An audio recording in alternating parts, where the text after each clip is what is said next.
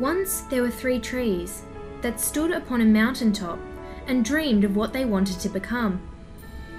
The first tree looked up at the stars and said, "I want to hold treasure, to be covered with gold and filled with precious stones.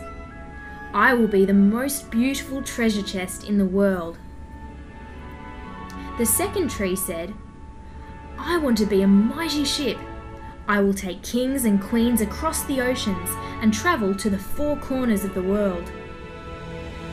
The third tree looked down the valley to the village and said, "I want to grow to be the tallest tree in the world.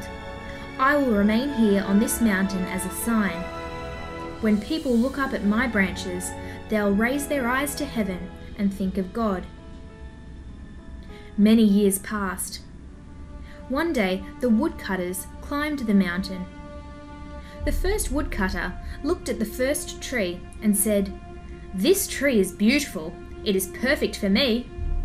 With a swoop of his axe, the first tree fell. "Now I shall become a treasure chest. I shall hold beautiful treasure," said the first tree.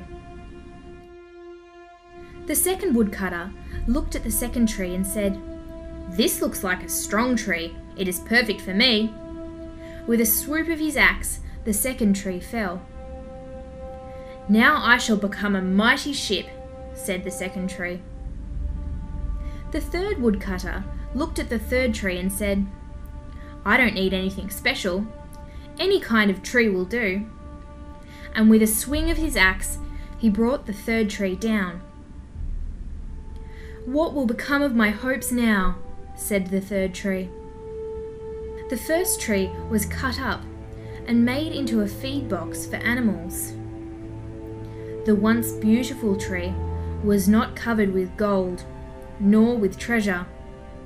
It was placed in a barn and filled with hay. The second tree was taken to the shipyard, but no mighty ship was made that day. Instead, the once strong tree was fashioned into a simple fishing boat. The third tree was cut into large beams, and with no real use for it yet, was just left in a lumberyard.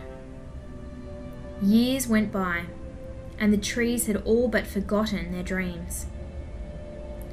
But one cold night, golden starlight poured in through the barn, as a young woman placed her newborn baby into the feed box that was made from the first tree. Her husband wished he could have made a baby's crib for the child, but this manger would have to do. Suddenly, the first tree knew that it was holding the greatest treasure of all time. Years later, a group of men climbed into the fishing boat made from the second tree. One of them was tired and fell asleep. While they were out on the water, a great storm rose. Some of the men were afraid the boat would sink and woke the sleeping man. He stood up, stretched out his hand over the water and said, "Peace." The storm stopped as quickly as it had begun. Suddenly, the second tree knew that it was carrying the King of heaven and earth. Finally, some men came to the lumberyard and took the beams made from the third tree. It was carried through the streets as an angry crowd mocked the man who was carrying it. They continued to the top of the hill. The man was nailed to the beams, raised up high for all to see, and left to die. But 3 days later, everything changed. Suddenly, the tree knew that it had now become a great symbol of God's love for all eternity, because Jesus had been crucified on it. We do not always know God's plans for our lives. His ways are not always our ways, but His plan for our lives is always greater than what we could ever imagine.